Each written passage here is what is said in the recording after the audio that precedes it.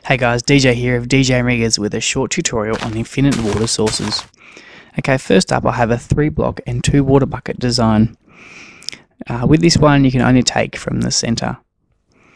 Next up we have a 4-block, 2 water bucket design. So just put the water buckets in opposite corners and you can take from anywhere or any square that you want and the source will refill.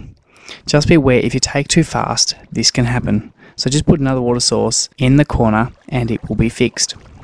Lastly, I have a 9-block, 3 water bucket design. With this one, just place in 3 of the corners a water bucket and you can take from anywhere you wish.